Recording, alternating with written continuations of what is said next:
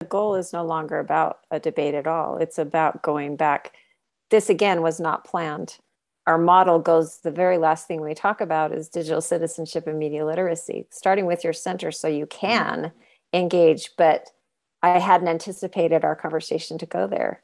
What I'm hearing you say is, as we engage in citizenship, if we really do practice listening, not in a cursory way to check it off a box to say I'm being a good citizen, but actually holding enough space for someone to be able to reflect, self-reflect, and find voice for their looking back home, looking into their home. I'm doing the Odysseus thing, and then just kind of sitting in that co-humanity of our journeys, our own heroes' journeys that we have to sort out, and holding space for that. So that I'm really, really grateful that emerged. I have one more question for you. Do you have time for one more question? Yeah. I'm actually going to insert one thought before the question. As I listened to you, I think of one of the books that we did share, one of the more modern books. It's a nonfiction. Lead Yourself First. It talks about the definition of solitude, being able to be in your own mind, be in your own self without other voices. So we may read, we may engage, we may listen, we may study, but truly coming back and deciding, okay, but who am I? And owning that separate from any other voices. So I just wanted, it was fun. I really appreciated that language around this process. I think it relates to the Touchstone process, that solitude is finding your own truth, your own center, your own grounding, your own principles, your own compass, whatever that language is. Okay, the last question I have is, in a digital world where there are so many voices, you talk about all the tools you have, and how the corollary to that is how easy it is to be distracted, to be at the roots all the time, to be parroting other voices rather than finding our own, or rediscovering and feeding that process of staying centered.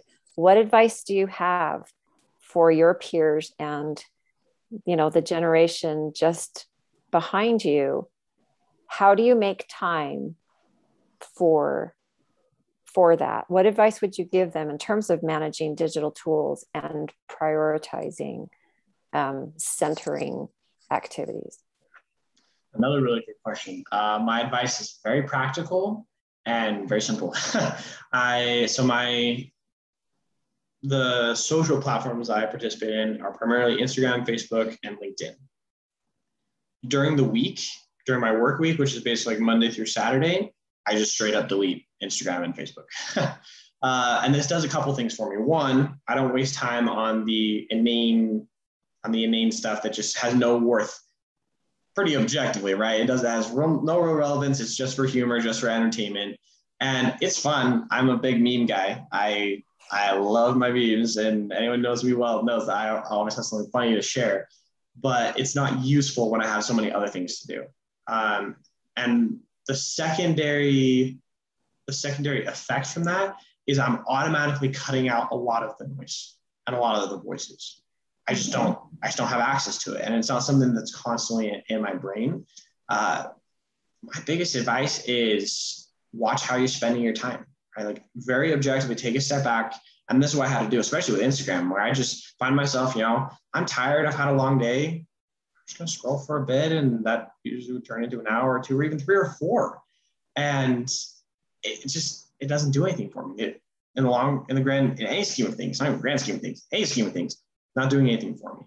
But as well, there would be a political side always. There'd be an activist side. There would be an information side. There would be a fact-based side.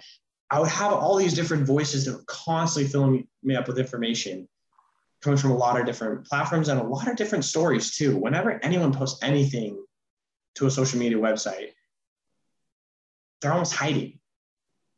They're creating a post, a finite amount of words, about a bunch of emotions, experiences, and interactions they've had with other people.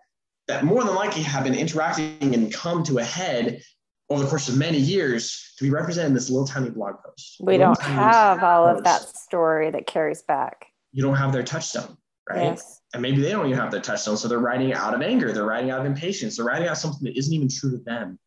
How are you supposed to take that in just from that and be like, oh, I know exactly what this is talking about. And so what instead I do is I spend my time deliberately in audiobooks and physical books. I have a long list of books that are recommended by peers, by people that I respect, by mentors, and I just keep a list.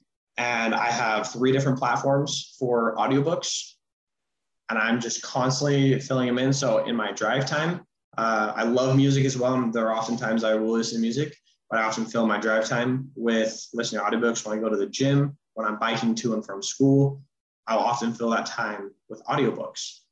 And listening on 2 times speed, I don't know, not everyone can do that, but or wants to do that. I listen to everything on 2 times speed, so I'm able to go pretty quick through some books, and I just will create time throughout the rest of the day to read a physical book as well. And what I have found is, as I've read broadly in so many different categories, from fiction, from fantasy, from nonfiction, historical fiction, I've read a lot of self-help, a lot of psychology books. I find the same stories repeated over and over and over again, the same truth, the same touchstone repeating, partly because I think I'm looking for it, because I already have a fairly well-established touchstone. But then I'm interacting with all this other media, and I'm, ooh, I like that. I can take that as my touchstone, or write down some quotes, or write down some thoughts for each one of those. I usually take notes, so I have some sort of record. Ooh, I like that. I like this. By the time I get to the end of my week, I filled myself with a bunch of smaller touchstones. I'm kind of armored up. It sounds kind of dramatic, but it's true. So when I go and re-enter into social media, and I'm reading all the updates from people, and I'm reading the latest things that people are angry about or frustrated with, or even the happy things, right? I'm able to interact with them from a much more centered place, at least on my side. A little more neutral. A little more neutral. It's all I can control anyway.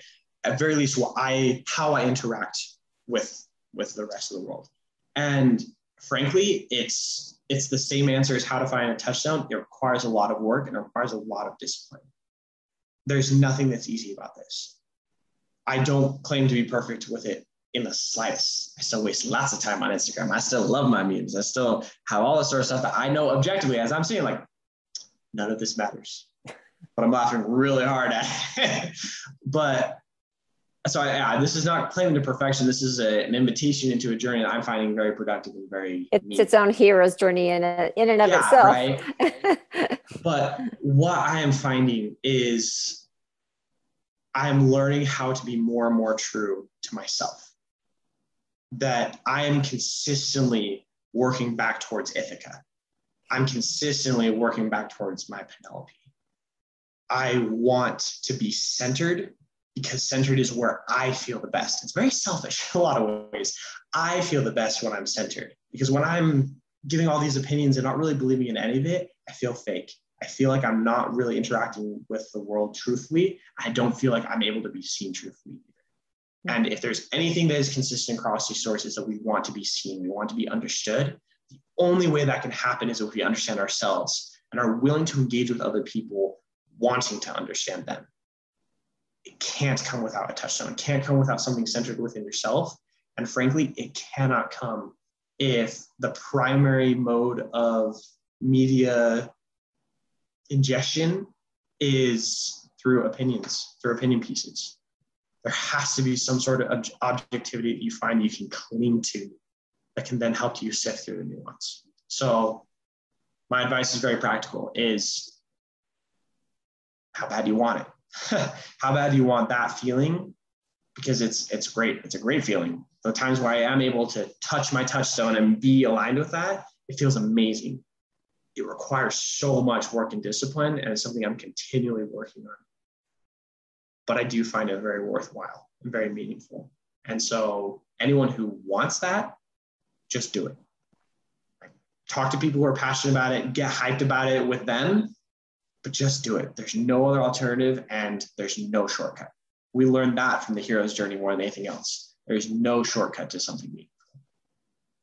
Thank you so much for sharing your thoughts. I'm going to end with one last thing that I think defines how this does work for you, that often when you meet someone, you ask, what's your favorite book? And when you want to understand someone, I have watched you read that book. So thank you for your example that you've given me. You have helped me learn and value this process more. And I really appreciate you taking the time to share your experiences and thoughts on this. It was a pleasure to be here. I love talking about this. So it was a pleasure. Appreciate your questions. Appreciate your time. Thanks, John.